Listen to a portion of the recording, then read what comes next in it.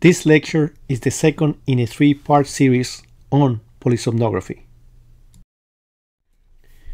It is intended for the Nicklaus Children's Hospital Neurophysiology Fellows. This lecture is about sleep scoring. It will be conducted in a conversational format initially, and then in a question and answer format. The conversational section will be brief. Questions regarding scoring in the clinical neurophysiology exam will be presented to you in two forms.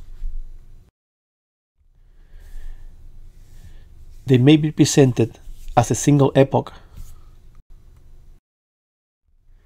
or as a panel of multiple epochs. When the primary feature of a question is a single epoch, most of the time you will be giving a 30-second segment of a polysomnogram recording with enough epoch-defining elements to be able to score the epoch without needing information from a prior or later epochs. As you know, the stage assigned to such an epoch reflects the prevalent sleep stage during the given epoch.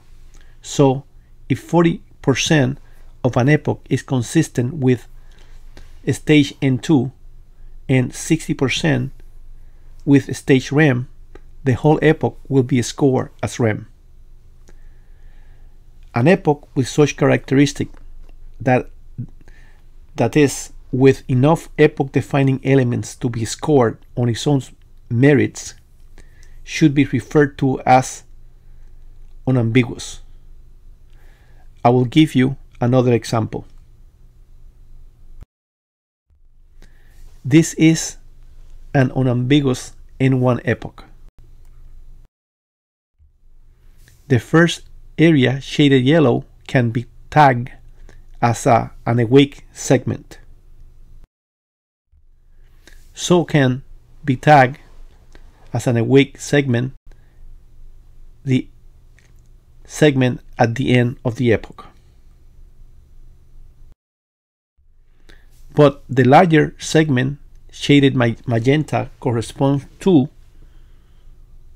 N1 and thus should be tagged as N1.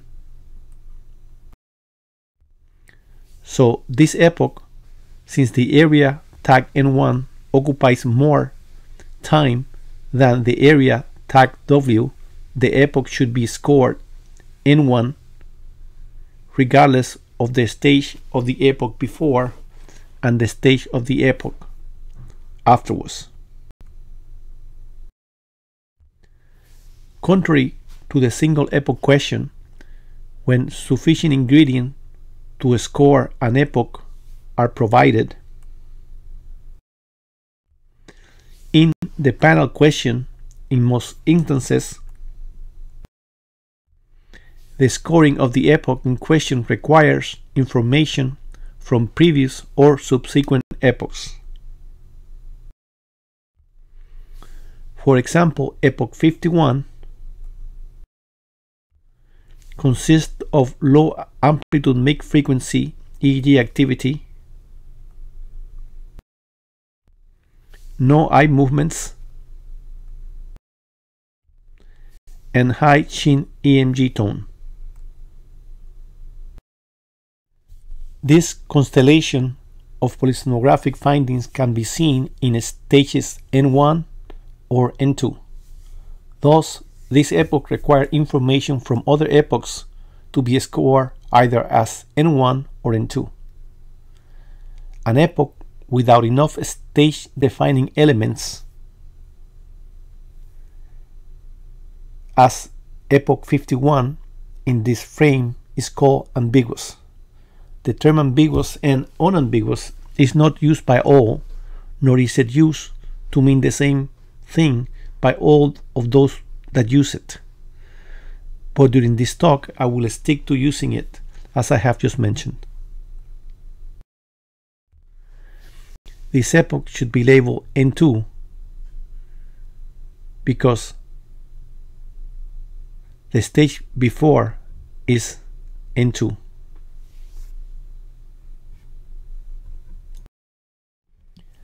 Standardized scoring of sleep stages in its current form started with Rechtschaffen and Kels in 1968 with the publication of the now famous atlas. It has gone through multiple changes and revisions, and in 2007 the American Academy of Sleep Medicine put out a manual for scoring of sleep and associated events. This manual last revision was in 2017. This new version is called version 2.4. So that is for the conversational segment of this talk, and I will move forward with the question and answer section. First question.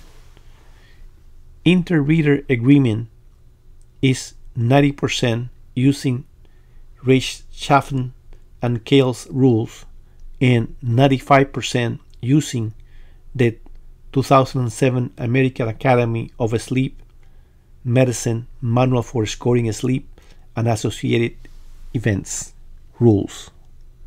A true, B false. In a study published in 2013 looking at inter-score agreement, it was found that an epoch that the majority of readers label as wake time was considered other stages in 15.9% of instances. What most consider N1 was not considered so in 27% of the cases. What most consider N2 was not considered so in 14.8% of cases. What most reader consider N3 was not considered so in 22.6% of the cases. And what most reader involved in this study consider REM sleep stage was not considered so in 9.5% of the cases. So the answer to this question is false. Next question. Sleep slow wave amplitude should be measured over the dash region: A central, B frontal, C parietal, D occipital. The posterior dominant rhythm, referring to any activity regardless of frequency that appears with eye closure in an awake patient during rest and disappears with eye opening, is best appreciated in the derivation going from the occipital region to the contralateral mastoid. The posterior dominant rhythm in the adult is in the alpha range, thus called, as you well know, alpha rhythm.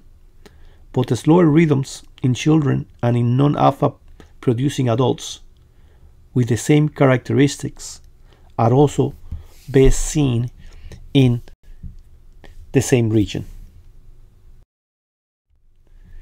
In the central derivations, we can observe sawtooth waves, vertex waves, and spindles. In the frontal derivations, we tend to pick up K-complexes and a slow wave of sleep. Although K-complexes, especially in children, are often best seen in the central region using a central derivation. Slow sleep waves have very specific parameters. They must be from 500 to 2000 milliseconds, and their amplitude must be above 75 microvolts or just 75 microvolts. Slow sleep waves are the only scoring element that has an amplitude criteria or requirement. A slow wave seen in patients with encephalopathy cannot be used to be added to the tally of slow waves of sleep in an epoch for scoring purposes.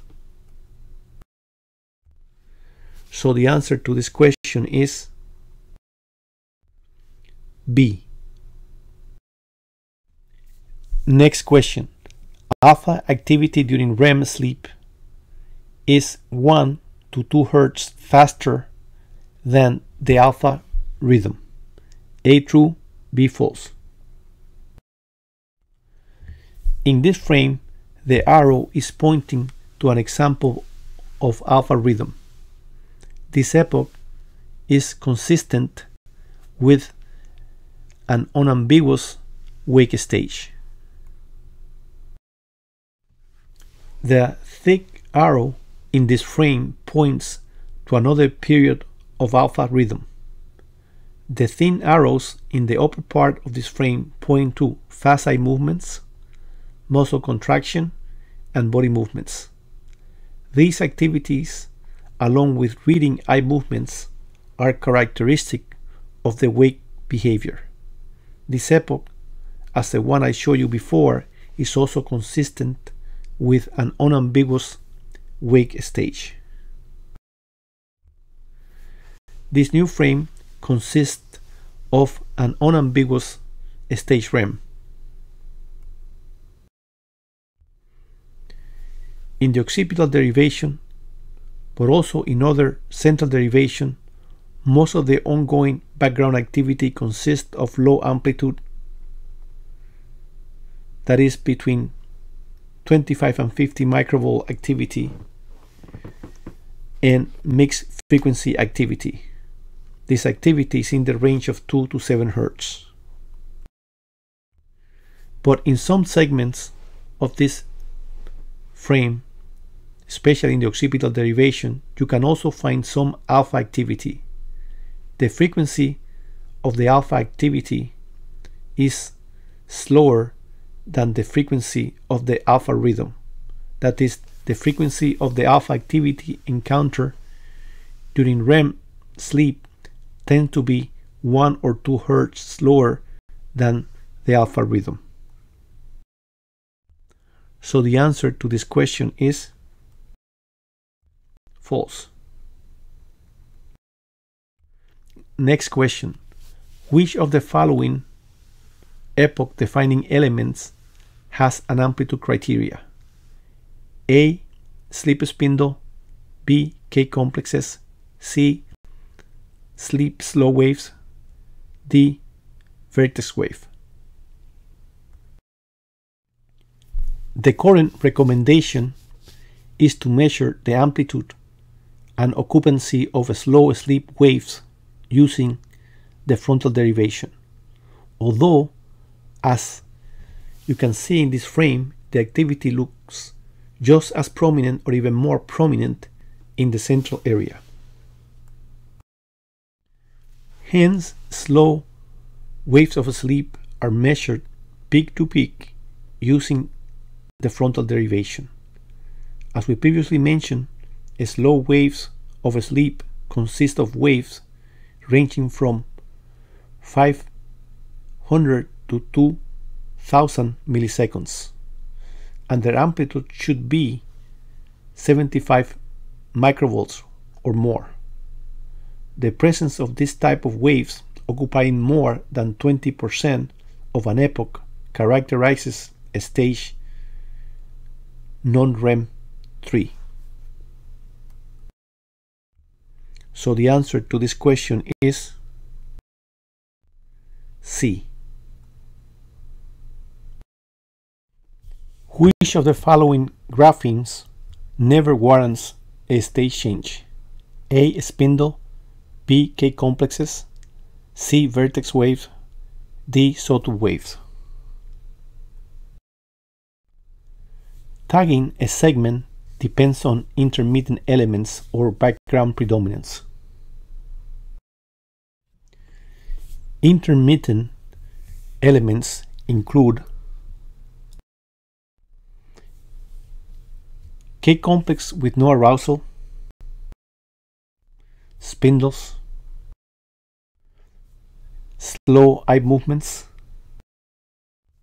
vertex waves, arousals,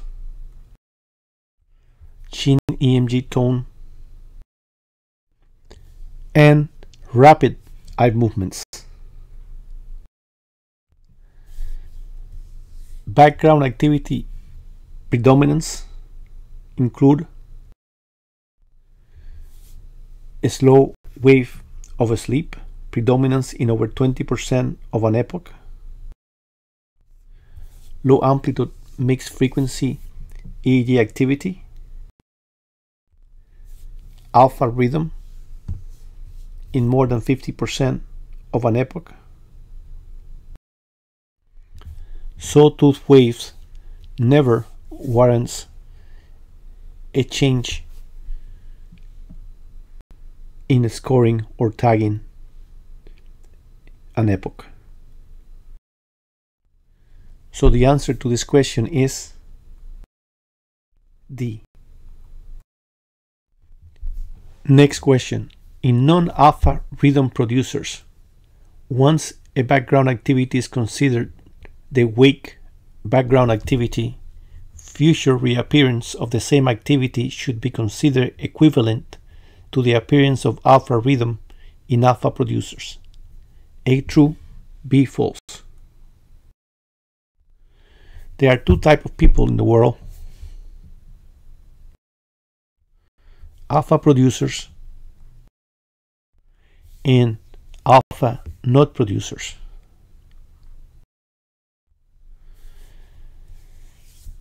And they, or each of them, require a different set of scoring rules. If analyzing an epoch in an alpha producer patient at rest with eyes closed, the percentage of alpha determines the sleep stage. If it is over 50%, the epoch should be labeled W. If, on the other hand, the alpha activity occupies less than 50% of the epoch cannot be classified W, so it has to be classified as non-REM sleep stage 1, 2, or 3, or it has to be classified as REM stage. Again, when analyzing an epoch in alpha producers and the page is unreadable because more than 50% of the epoch is obscured by artifacts produced by major body movements, the presence of alpha rhythm, regardless of how little it occupies, warrants the scoring of the epoch W. If no alpha activity is present, the page cannot be scored W, and therefore it has to be either N1, N2, and 3 or REM stage.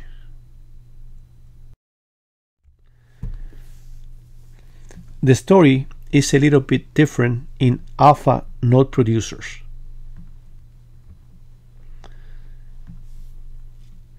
And the scoring rule for this group is obviously different than the scoring rules that we use for alpha producers.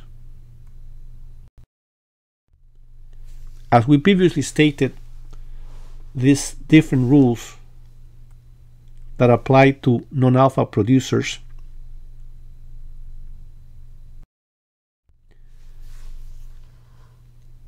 has to be analyzed epoch by epoch in the same way. So in not alpha producer patients at rest with eyes closed, if the percentage of the epoch occupied by the posterior dominant rhythm is over 50%, the epoch should be scored W,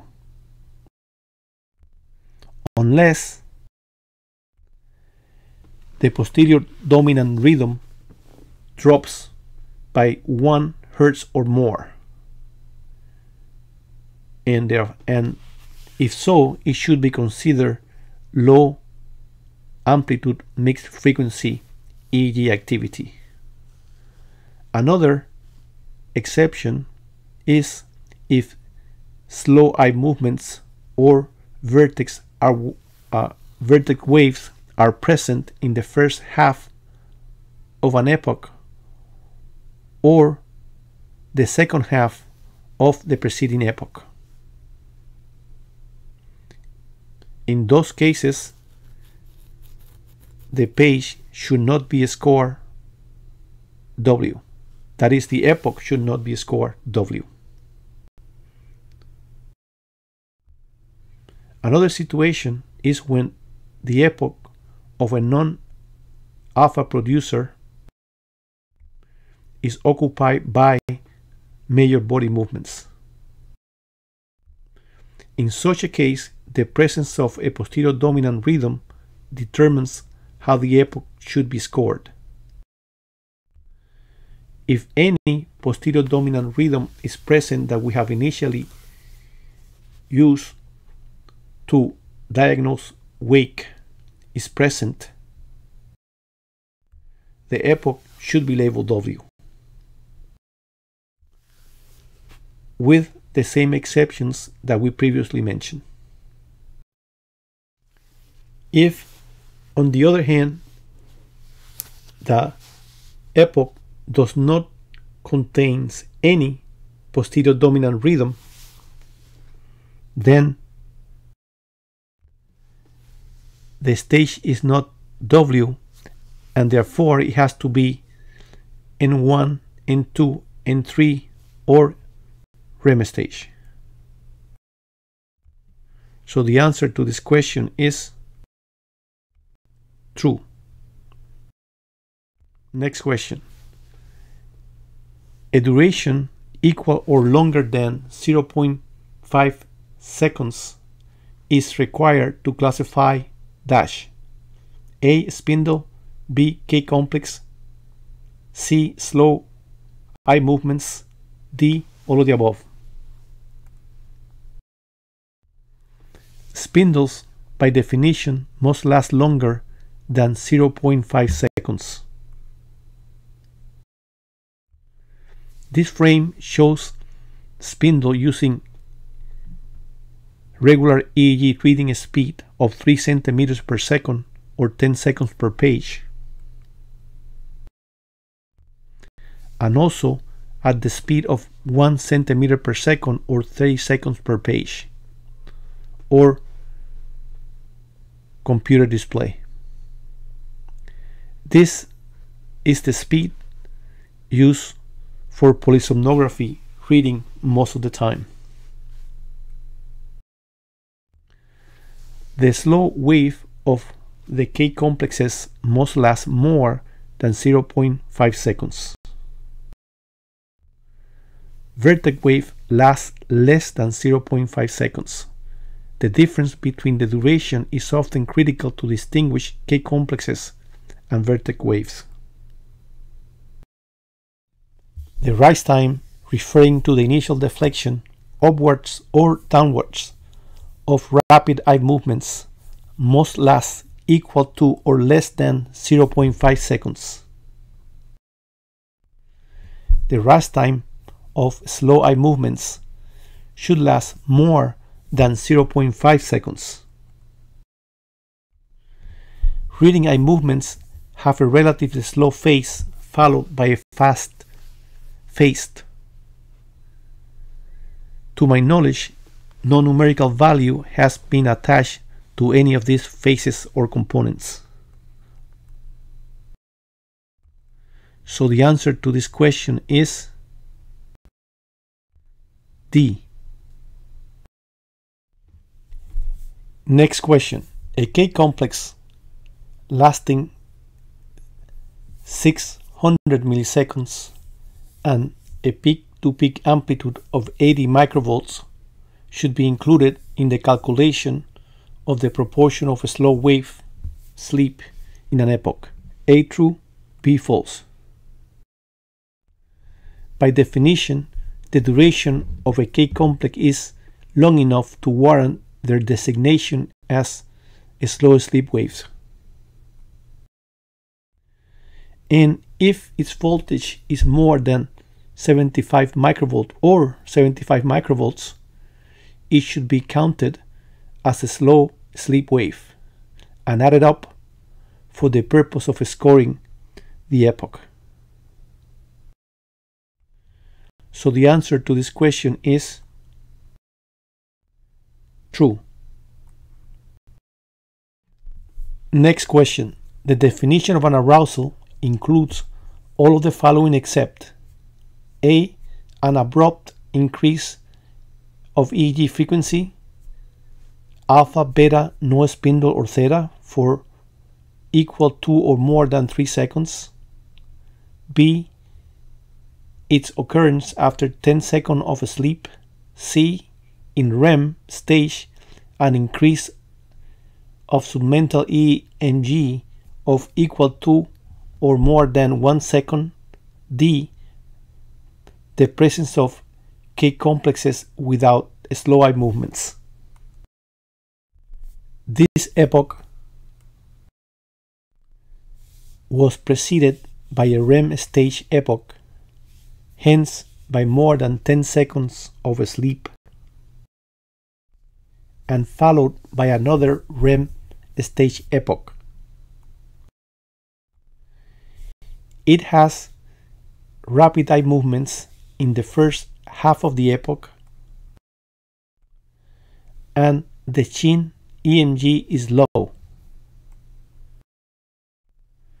except for a phasic increase in tone of about 3 seconds. The EEG derivations show low amplitude mixed frequency rhythm during most of the epoch, interrupted by a 4-second segment of faster activity consisting of a mixture of movement and muscle artifact and cerebral activity in the alpha range. The presence of an increase in the frequency of cerebral activity lasting more than 3 seconds or 3 seconds, and an increase in chin EMG lasting more than 1 second defines an arousal during REM stage. The increase in chin EMG is not needed to define an arousal in non-REM stages. So the answer to this question is D. Next question. REM stage should always be continued after an arousal when the arousal is in the first half of an epoch, if during the rest of the epoch the EEG remains low amplitude mixed frequency and the SHIN EMG remains low. A true, B false. A REM sleep epoch can be followed by another REM sleep epoch. But it can also be followed by non-REM sleep epochs or a stage W epoch. This is the same epoch I showed you a few minutes ago, as I hope you remember that the segment after the arousal was labeled REM stage. Thus, this epoch as a whole is scored REM. The rule of the continuation of REM is a little complicated. REM stage should be continued as long as the background consists of low amplitude mixed frequency if 1. SHIN EMG tone remains low, 2. No slow eye movements appear, and 3. No two consecutive spindles or K complexes without arousal are present spaced apart by more than 50% of an epoch. This new frame shows a new epoch. The only significant difference is the presence of slow eye movements after the arousal. The presence of slow eye movements, as I hope you remember from a few seconds ago, warrants a state change, which is dictated by the rule of the different stages. An increased SHIN EMG, either sustained or for more than 1 second, followed by SEMS, warrants the segment to be labeled N1. And this segment lasts over 50% of the epoch in this frame. So the epoch should be scored N1. So the answer to this question is B. Next question.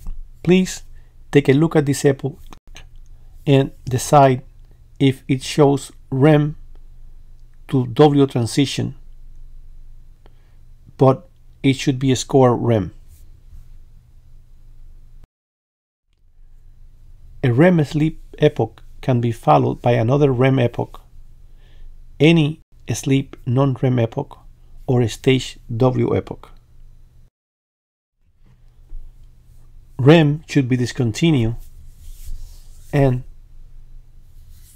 the epoch scored W if high SHIN EMG, wake behavior, or more than 50% of the epoch is occupied by alpha rhythm.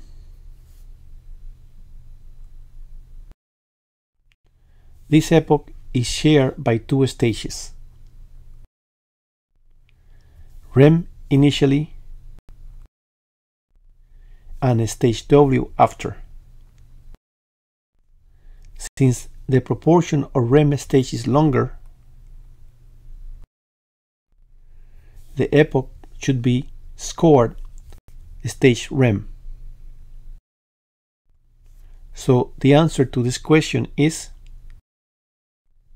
true. Next question. An epoch should be scored dash if more than 20% of the epoch consists of slow sleep waves, as long as there is no rapid eye movement or high SHIN EMG. A and 3, B REM, C and 2, D and 1. As I have mentioned before, any epoch of a polysomnogram can be a REM stage epoch, any non-REM sleep stage epoch, or W epoch. An epoch where the aggregate of slow sleep waves constitute equal or more than 20% of the epoch warrants the score of N3. So the answer to this question is A. Next question. REM stage should be terminated at the site of the first spindle. A true, B false. Events that terminate REM sleep are background changes characterized by slow sleep wave rhythm compromising more or just 20% of the epoch, by the presence of two consecutive spindle or K complexes without arousal space far enough from each other to occupy 15 seconds of an epoch, or a single spindle or K complex not followed by REM stage.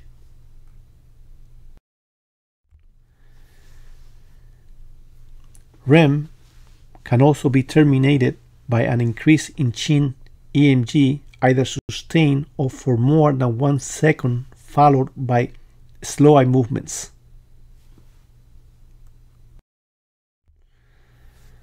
Finally, REM can also be terminated by the appearance of high chin EMG, wake behavior, or alpha rhythm occupying over 50% of an epoch.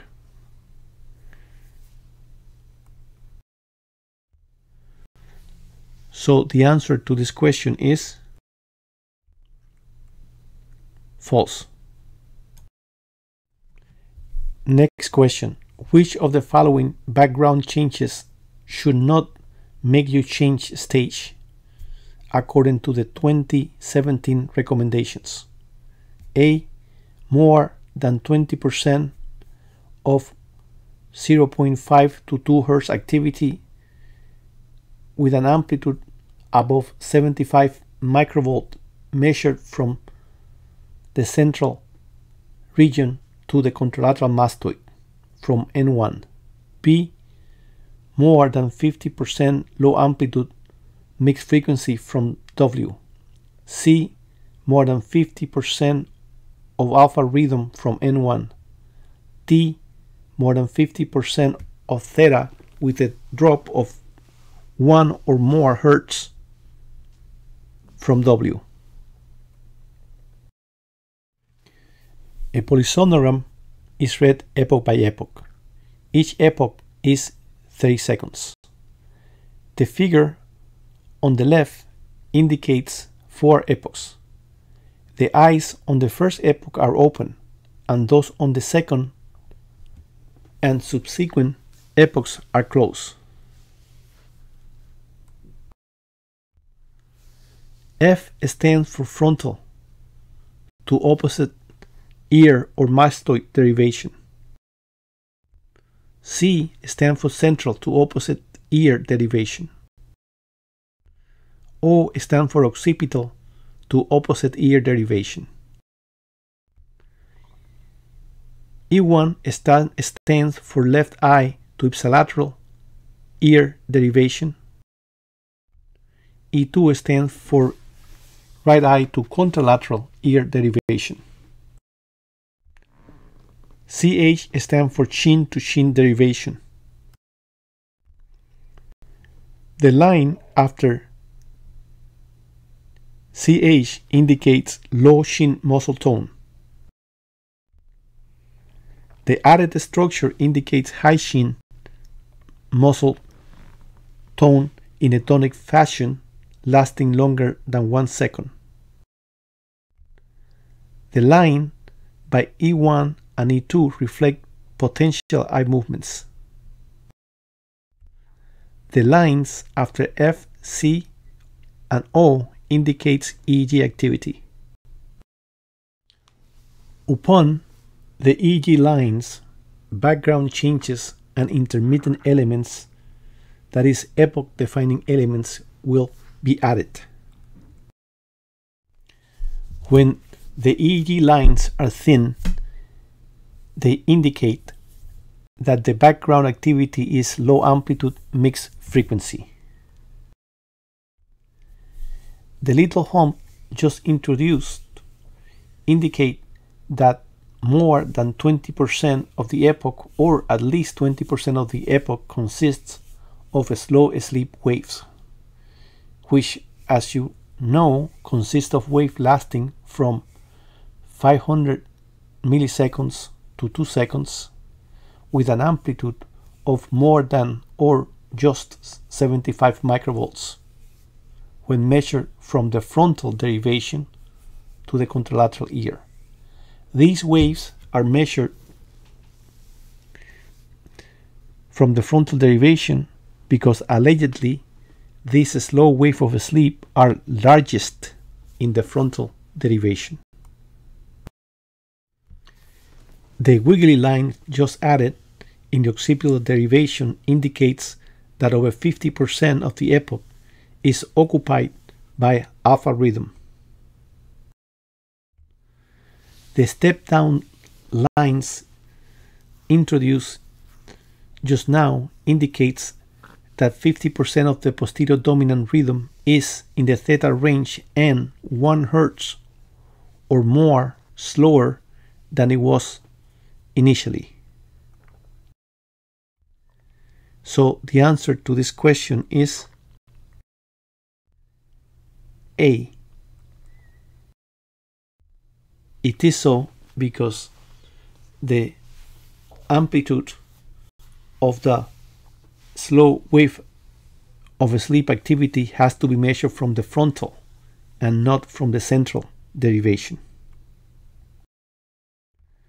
Next question. Which of the following graphene must last less than 500 milliseconds? A. Spindles. B. K-complexes. C. Vertex wave. D. Slow eye movements. In this frame, I am representing a set of 5 epochs and will now start adding epoch-defining grapho elements. I will start with K-complexes.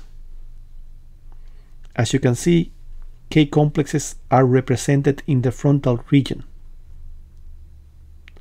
And as you remember, the slow component must last longer than 500 milliseconds. Sleep spindle must be over 500 milliseconds too, and they are usually represented in the central derivation. Arousal usually are associated with changes in all derivation. Changes in chin EMG tone lasting longer than 1 second are mandatory when scoring an arousal during REM stage. Slow eye movements referring to the deviations in eye channels with an initial deflection of more than half a second. In the same channels, I have added rapid eye movements, which include those with an initial deflection of less than half a second. And also, I have now added vertex waves. They are being represented in the central derivations. They have a duration of less than 500 milliseconds. Last element I will represent is major body movement. Major body movements usually involve all the channels, but they are defined by their effect on EEG channel only. A major body movement implies that for more than half an epoch, body movements and muscle artifacts obscure the epoch. So the answer to this question is C. Next question. An epoch with major body movements is always scored as the next epoch, and for the purpose of labeling the next epoch, major body movements should be considered as an arousal without slow eye movements. A true, B false. A major body movement with any amount of alpha rhythm or the assigned posterior dominant rhythm is scored W. Otherwise, any epoch with major body movement should be scored as the next epoch, and for the purpose of labeling the next epoch, it should be considered as an arousal with no slow eye movements. So the answer to this question is false. It is false because of the word always. Next question. Which of the following is not an option when the majority of an epoch is characterized by low amplitude mixed frequency EEG pattern? A. N1, B. REM, C. N2, D. N3. Background activity are consistent with certain sleep stages. More than 50% low amplitude mixed frequency EEG pattern occurs in N1, N2, REM, and wake stage. An EEG background with more than 50% of alpha rhythm or of the designated posterior dominant rhythm, which is usually in the theta range in young children and not alpha producing adults, is present in stage W. A background activity with more than 20% of a slow wave of sleep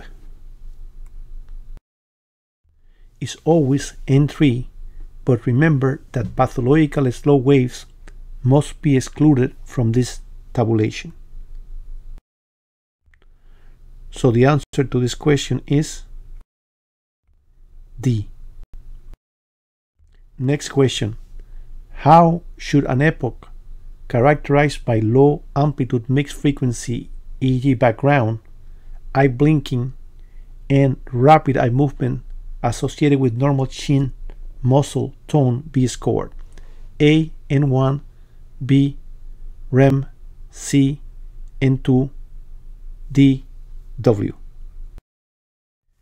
We alluded at the beginning of this talk to keeping score, and we said that there are two types of epochs: ambiguous, when not all elements needed to score an epoch are found within the epoch being scored, and unambiguous, when all elements to score an epoch are present within the epoch being scored. And so can be with wakefulness. Unambiguous wakefulness is usually present at the time the study is started, but may also appear after the patient has fallen asleep. Wakefulness should be scored if more than 50% of an epoch is occupied by alpha rhythm, eye blinking, rapid eye movements associated with normal or high chin muscle tone, or reading eye movements. Reading eye movements consist of an initial slow deflection as the words in each line are being read, followed by a second rapid phase as a saccadic eye movement returns to the first word of the next line. You can appreciate this characteristic in this frame looking at the derivations labeled E1 and E2.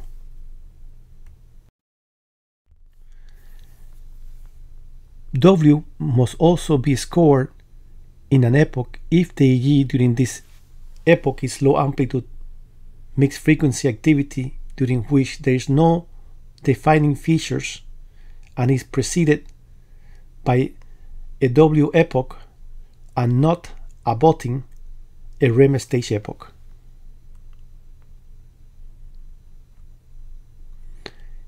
In this case, we refer to an ambiguous wakefulness. So the answer to this question is W. Next question. An epoch with the patient asleep, low amplitude mixed frequencies, and low shin EMG is labeled REM only if rapid eye movements are within the first 50% of the epoch or in the second 50% of the prior epoch. A true, B false. Most graphemes alter the score of an epoch when they are within the first 50% of the epoch in question or in the second 50% of the prior epoch. Rapid eye movements during sleep are special. Rapid eye movements influence the epoch they are in backwards and forward. This is a unique attribute among graphemes. So regardless of their position in an epoch, they will dominate the epoch in which they are found, bearing special circumstances. I will first tell you about the dominance part and later about those restraining special circumstances. As you can see in this frame, the ability of rapid eye movements to influence back and forth give rapid eye movements an advantage over a spindle, which, like most grapheme, only influences the segment in front of them. Please notice the different color arrows in this frame.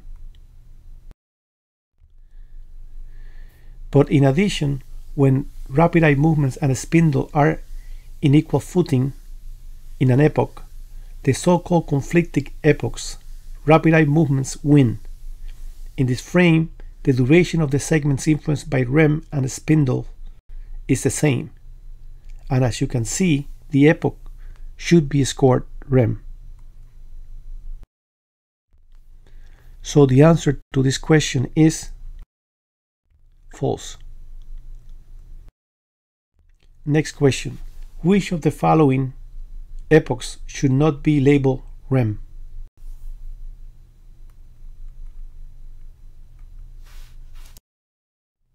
In the case of the epoch label A, as you can see, the progression of REM backwards is not halted by the first arousal. In the epoch label B, K complexes, which could also have been spindles since they both have the same implication, are about 20% apart.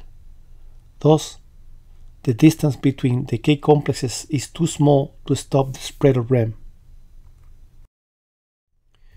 In the epoch label C, the segment from one end to the other end of the epoch would be tagged REM, since an arousal does not stop the backward spread of REM sleep. But certain uncertainty regarding the scoring of this page must remain because the stage of the epoch preceding this epoch is not known. If a spindle would be present, then the segment of the epoch between the spindles would be tagged N2, and the segment between the spindle and the arousal will most likely be also scored N2, thus tagging the majority of the epoch N2 and requiring us to score it as N2.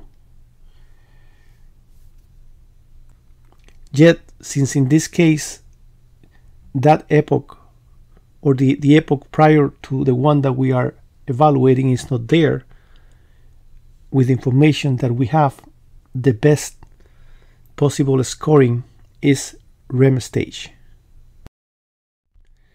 In epoch D, the interval between the two K complexes is larger than 50% of the epoch, thus meeting the criteria for N2 and prompting the scoring of this epoch as N2.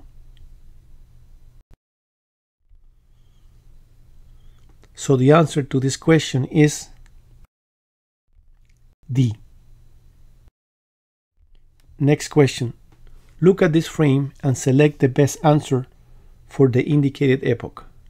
A, N1, REM, and N2. B, REM and N2. C, REM, D, N2. Since the segment of stage 2 in this epoch is longer than 50% of the epoch,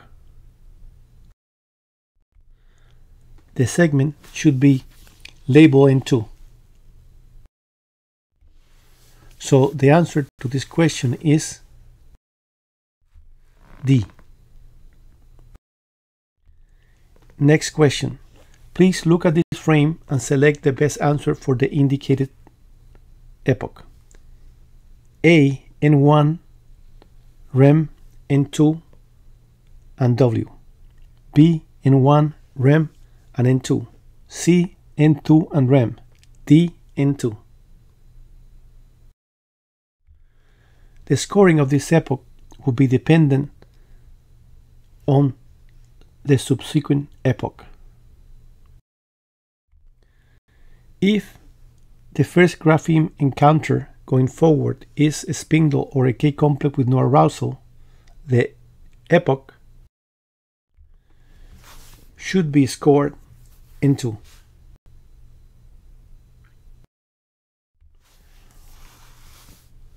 On the other hand, if any other element but a K complex without arousal or a spindle is present in the subsequent epoch, then the scoring would be different. In this case, for example, if the grapheme consists of rapid eye movements or any other epoch defining element but K complex without arousal or a spindle, the epoch would be score REM stage. So in this case, where we do not know what the next epoch is going to bring, the best answer is C. Next question. Take a look at this frame and choose the best answer. A, N1, B, REM, C, N2, D, N3. The first third should be tagged N2, since spindles are present, as well as a K complex. The rest should be score R, since the Shin EMG is low and rapid eye movements are present. Another grapho element present in this frame is sawtooth waves, which you can see on the EEG derivation at the very beginning of the REM stage just slightly before the repetitive rapid eye movements. So the epoch should be scored REM stage based on the fact that the majority of it consists of REM sleep. So the answer to this question is B. Next question. In a tracing with a posterior dominant rhythm consisting of activity between 4 and 7 Hz, you should score an epoch stage dash if the epoch has no K complexes, spindle, or rapid eye movements, and the posterior dominant rhythm drops 1 or more Hz. A, N1, B, REM, C, N2, D, N3. A low amplitude mixed frequency dominated epoch can be seen in any stage of sleep. So when confronted with such an EEG background, I like to start by using an elimination process. This process first considers making sure that less than 20% of the background activity does not consist of slow sleep waves. This eliminates the possibility of N3. That is, if they are present, they eliminate the possibility of N3. Next, I consider the possibility of REM, which can be eliminated if Chin EMG is high, which in this question is. So REM is also eliminated in this case. Then I consider the absence of K complexes and spindle, which do not exclude the possibility of N2, but makes it unlikely. Next, I consider stage W. Low amplitude mixed frequency can be the posterior dominant rhythm in non-alpha producer or children during a wakefulness, so this possibility cannot be excluded. Next, I consider stage N1. The fact that there is a drop of 1 Hz makes this possibility most likely. So the answer to this question is A. Next question. Please take a look at this panel and label the epoch with the question mark. The possible answers are A, W, B, N1, C, N2, D, N3. The epoch in question is an unambiguous epoch because it can be scored based on the elements found within the same epoch. The epoch in question has a high Chin EMG tone, rapid eye movements, the eyes are open, and the EEG activity consists of low voltage mixed frequencies. So the answer to this question is A. Next question. Which of the following does not warrant a change to a stage N1 from W? A. A drop of 2 Hz in the alpha rhythm. B. A vertex wave in the first 50% of an epoch with low amplitude mixed frequency background. C. A vertex wave in the second 50% of the prior epoch and low amplitude mixed frequency background in the epoch in question. D. A slow eye movement in the first 50% of an epoch with low amplitude mixed frequency background. Stage W should be continued if a low amplitude mixed frequency activity persists in conjunction with high shin EMG and or a weak behavior. It should also be continued if alpha rhythm is present over 50% of the epoch, or if low amplitude mid frequency activity is present without epoch defining features and not abutting REM stage. Going from W to N1 is triggered by alpha rhythm occupying less than 50% of an epoch, by low amplitude mixed frequency dropping 1 Hz or more in frequency for more than 50% of the epoch in question, by the appearance of vertex waves in the first 50% of an epoch or second 50% of the prior epoch, by the presence of slow eye movements dominated epoch, or in children by the presence of hypnagogic hypersynchrony occupying more than 50% of an epoch. In this frame, the first third is tagged W, and the other 2/3 N1 by virtue of the presence of slow eye movements. So the epoch would be scored stage N1. So the answer to this question is A. Next question. Please take a look at this panel and label the epoch with the question mark. The possible answers are A, W, B, N1, C, N2, D, N3, E, R. This epoch is an ambiguous epoch because itself does not have enough epoch defining elements to be scored.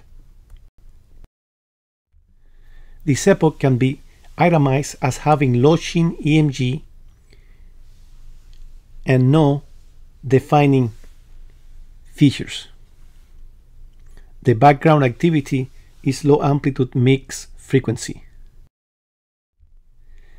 Remember that an element, in this case low eye movements, are present in the second 50% of the epoch, and remember that only when they are in the first 50% of the epoch they count for the epoch that is being evaluated. In this case, since it is in the second 50% of the epoch, it will count for the next epoch, but not for the epoch it is at. EEG, as we previously mentioned, show low voltage mixed frequency. We know that the ongoing epoch is W and that the epoch that we are considering is ambiguous. And we also know that W epoch followed by low amplitude mixed frequency without epoch defining features and not abutting REM is consistent with continuation of stage W. So the answer to this question is W. Next question. Please take a look at this panel and label the epoch with the question mark. A, W, B, N1, C, N2, D, N3, E, R. This is an unambiguous epoch, consistent with stage W, because over 50% of the epoch is made of alpha rhythm.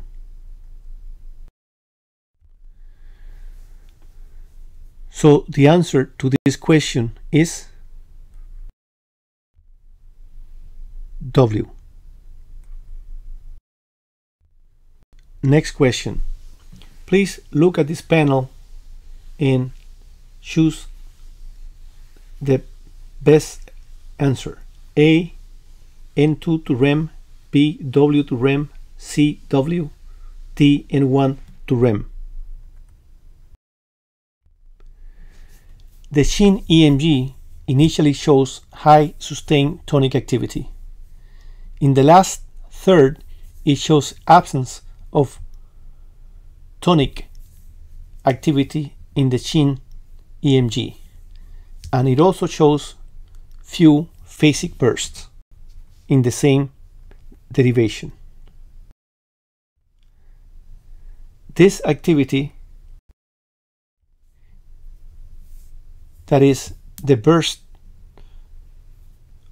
of phasic Shin EMG activity, coincided with the appearance of rapid eye movements.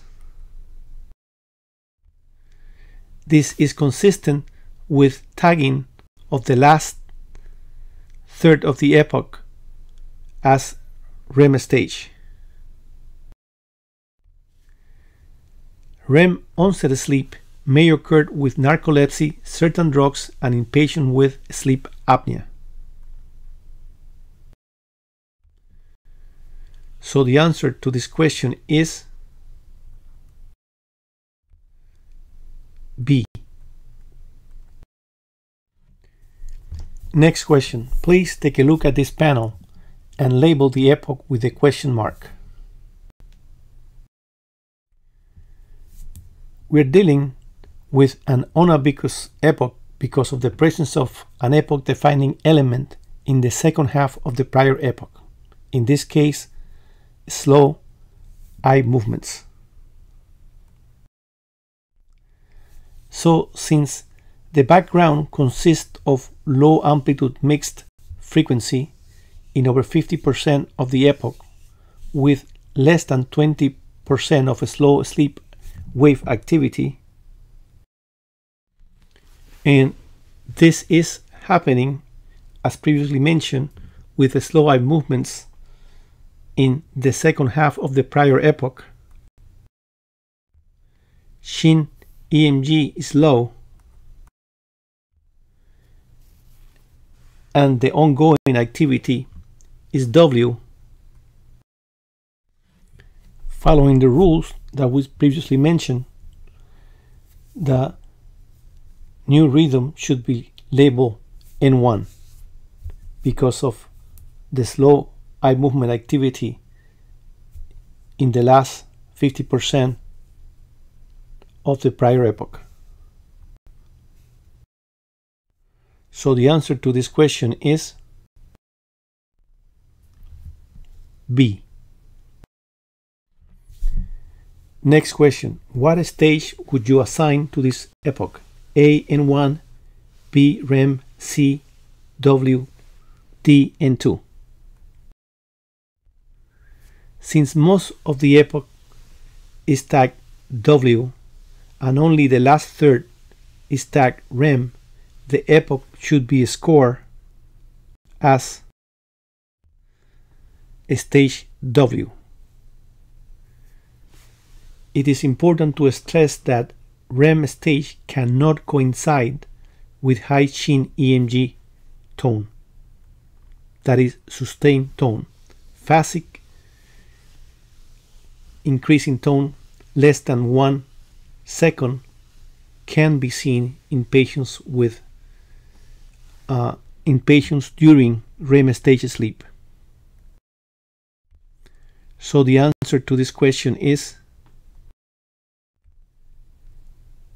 C. Next question. Which of the following situations warrants to stop scoring N1? A. An arousal with continuation of low amplitude mixed frequency. B. a major body movement followed by an epoch with a spindle in the second 50% of the epoch. C. A major body movement followed by an epoch with rapid eye movements in the second 50% of the epoch. D. A major body movement followed by an epoch with a K complex with an arousal in the first 50% of the epoch.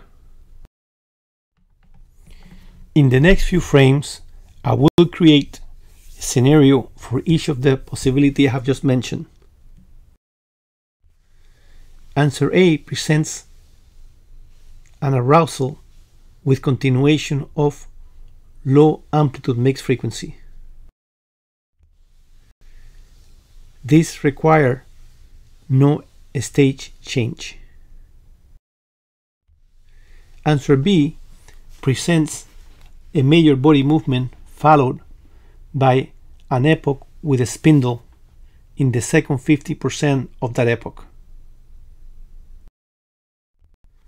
This eventuality does not warrant state changes from N1. Answer C presents a scenario of a major body movement followed by an epoch with REM in the second 50% of the epoch. The epoch in question does require a state change to REM.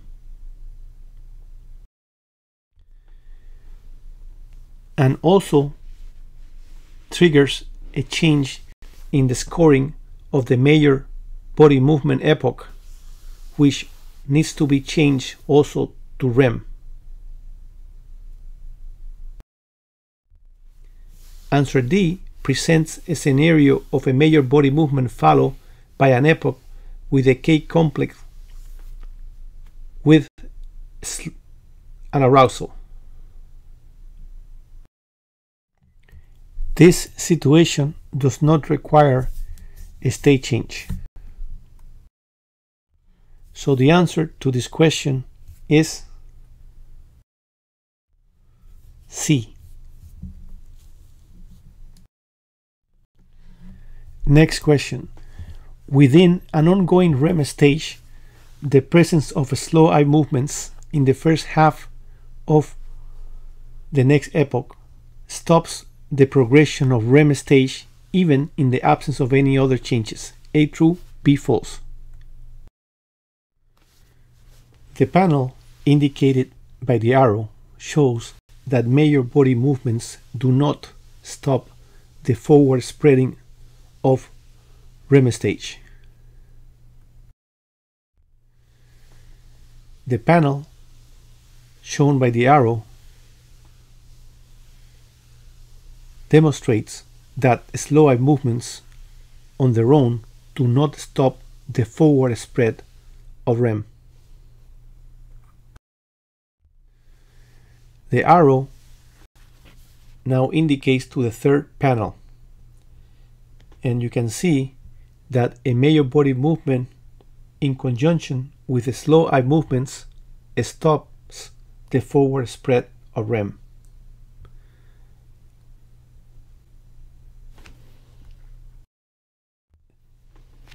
The panel now indicated by the arrow shows that slow eye movement stops the backward spreading of REM. So the answer to this question is true. Next question. An epoch with high chin EMG tone cannot be scored N2. A true, B false. This frame represents an unambiguous N2. Shaded in yellow is a vertex wave and in magenta a K complex. A long spindle is shaded in green at the end of the epoch. The epoch is scored N2 despite high chin EMG tone. This frame shows a segment of a polysomnogram corresponding to N2. You can appreciate that the spindles and K complex present in this epoch. Shin EMG is also high. That is, tonic shin EMG is high. So the answer to this question is false. Next question. An arousal does not stop the forward progression of REM stage, but an arousal with slow eye movements does. A true, B false. This panel portrays the effect of an arousal on REM, which, as you can see, by looking at the epoch pointed by the arrow, it is none. This epoch continues to be REM despite the presence of an arousal in the first half of the epoch. And so is the next epoch. In this new figure, the one pointed by the arrow, you can see the impact of an arousal followed by slow eye movements. REM is halted and an N1 stage emerges. An epoch dominated by an arousal is always an N1 if it is associated with slow eye movements. An arousal, same as a spindle, dominates an epoch if it is found in the second 50% of the prior epoch or in the first 50% of the epoch in question. So the answer to this question is true. Next question. A K complex without an arousal in the first 50% of an epoch warrants scoring that epoch as N2, as long as the background activity remains low amplitude mixed frequency. A true, B false. Notice that in the panel pointed by the arrow, there is a K complex and chin muscle tone is increased, thus warranting it to be scored as N2. In this new panel, the epoch pointed by the arrow is scored with a question mark because the scoring of this epoch will be influenced by the score of the next epoch. If the next epoch is score R, then the epoch with the arrow should be also score R. If, on the other hand, the next epoch is a score N1, then the epoch with the arrow should be score N2. In the next example, I am representing the presence of more than 20% of a slow wave of sleep, in which case that epoch will have to be labeled N3. And the epoch with the arrow will have to be labeled N2. If, on the other hand, the next epoch to the one with the arrow is labeled N2 because of the presence of a K complex without arousal or spindle, then that epoch should be scored N2. That is, the epoch with the arrow should be scored N2. So the answer to this question is false. Next question. An arousal and a K complex with an arousal in the first 50% of an epoch warrants scoring the epoch as N1 if it is preceded and followed by an epoch scored N2. A true, B false. You can see in this panel that the epoch indicated by the arrow is scored N1, indicating that an arousal ends in true progression. In this new panel, a K-complex within an arousal is present in the epoch indicated by the arrow, and the stage still remain N1. So as you can see, for practical purpose, an arousal and a K-complex with an arousal behave in the same way,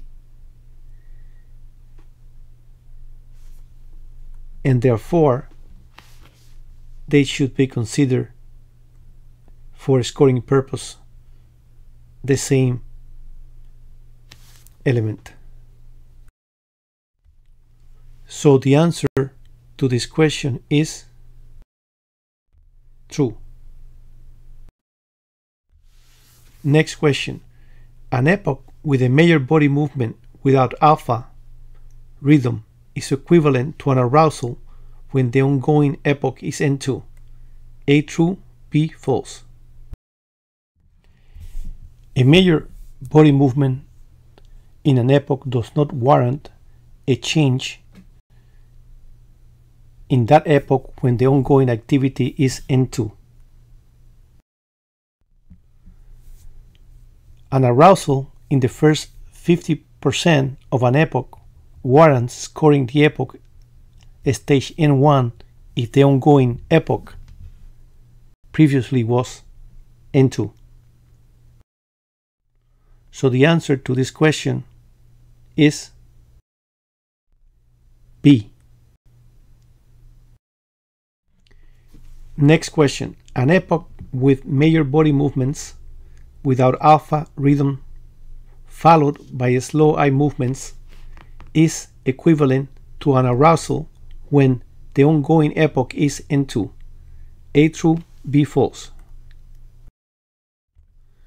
We already know that an arousal stops N2 and warrants the changing of that epoch to N1. A major body movement followed by a slow eye movement has the same effect.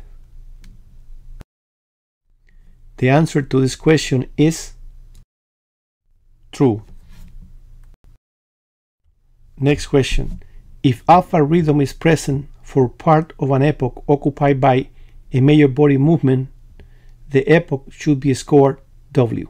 A true, B false. As you recall, a major body movement do not halt the progression of REM, as you can see in this frame indicated by the arrow. Yet a major body movement intermixed with alpha activity, as it presented in this frame, those warrant the change in the ongoing rhythm, even in the case of the ongoing rhythm being REM sleep. So an epoch with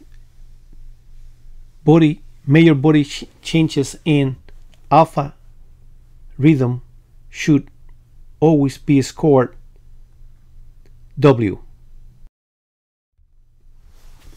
So the answer to this question is true.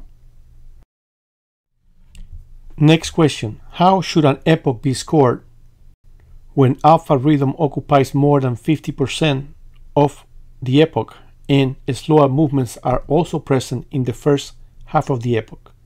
A N1, B W, C N2, D N3. An epoch with alpha rhythm for more than 50% of the epoch and slow eye movements should be scored wakefulness. So the answer to this question is B. Next question. The terminology recommended by the AASM for staging neonatal sleep is the same as the one used by most neurophysiologists. A true, B false. The nomenclature presented in this frame is the one most often used by neurophysiologists. I hope that you recognize it from prior videos. The recommended classification of the American Academy of Sleep Medicine for infants is somewhat different. Awake is called wake and represented with a W. Active sleep is called REM sleep. Quiet sleep is called N for non-REM sleep. And indeterminate sleep is labeled transitional sleep and indicated by the letter T. So the answer to this question is B. Next question. Which of the following terms is not used by the AASM? A. Trace alternate. B. Activité majeure. C. High voltage slow wave. D. Mixed activity. The American Academy of Sleep Medicine do not use the term activité majeure. For the definition, this academy uses C.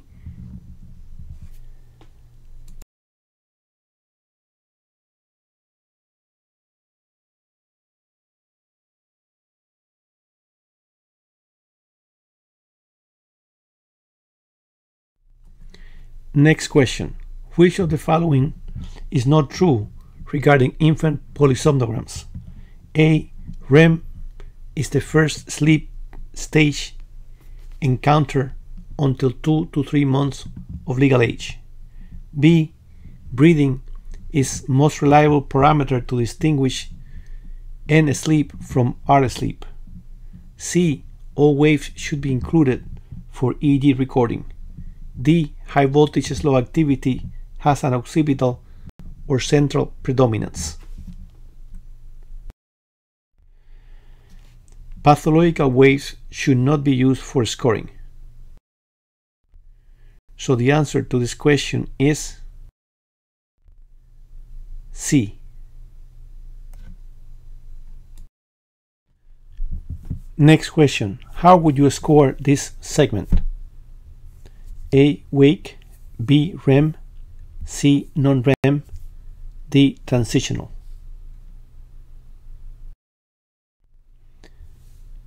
Wake is most reliably scored by behavioral observation up until 2 months of age. So if the eyes are open, the epoch should be scored awake. So the answer is A. Next question. Which of the following elements is first present during infancy? A. Spindles. B. K complexes.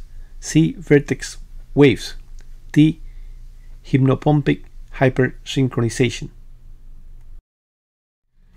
Spindles are first present from 6 weeks to 3 months. And please remember that to call a spindle during polysomnographic scoring the spindle must last more than 0.5 seconds. K-complexes are usually seen for the first time between 3 and 6 months. And vertex sharp waves are usually present from 4 to 6 months. All these ages have been given in neonates that have been born full term. I will use this chart to show you the frequency changes that occurred through life with the posterior dominant rhythm. At 3 months, most posterior dominant rhythm that we see is in the range of 4 Hz. By 6 months, the posterior dominant rhythm predominant frequency is 6 Hz. By 3 years, 8 to 9 Hz. By 9 years, 9 Hz. By 15 years, 10 Hz. Hypnagogic hypersynchronization appears between 3 and 6 months in babies born at term. So the answer to this question is A. Next question. Which of the following elements is not used as a criteria to start scoring an epoch stage N1 in children with no alpha rhythm? A. Hypnagogic hypersynchrony. B. Diffuse high amplitude rhythmic 3 to 5 Hz activity. C. Occipital predominant high amplitude rhythmic 3 to 5 Hz activity. D. Hypnopompic hypersynchrony. The terms agogos and pompy are unusual.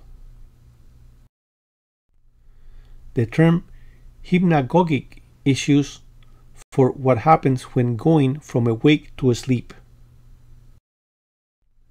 The term hypnopompic is used for what happens when going from asleep to awake. The scoring of N1 from awake in a not alpha producing patient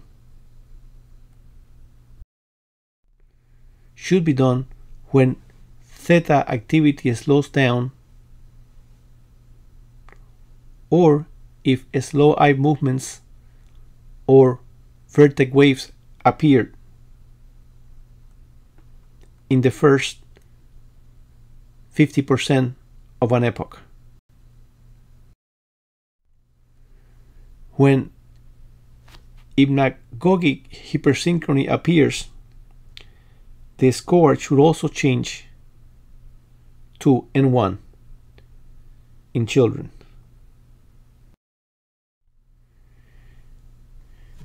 This hypnagogic hypersynchrony, as I'm sure you know, consists of diffuse high amplitude rhythmic activity in the 3 to 5 Hz range. At times, instead of being diffuse, this activity may be predominant over the occipital areas. So the answer to this question is D. Next question. Which of the following is not a benign movement phenomenon during sleep? A. Alternating leg muscle action. B. Hypnagogic foot tremor. C. Excessive fragmentary myoclonus. D. REM sleep behavior disorder. Benign movements during sleep includes alternating leg muscle action, hypnagogic foot tremor, excessive fragmentary myoclonus. Pathological Movements during sleep include REM sleep behavior disorders. So the answer to this question is D. Thank you.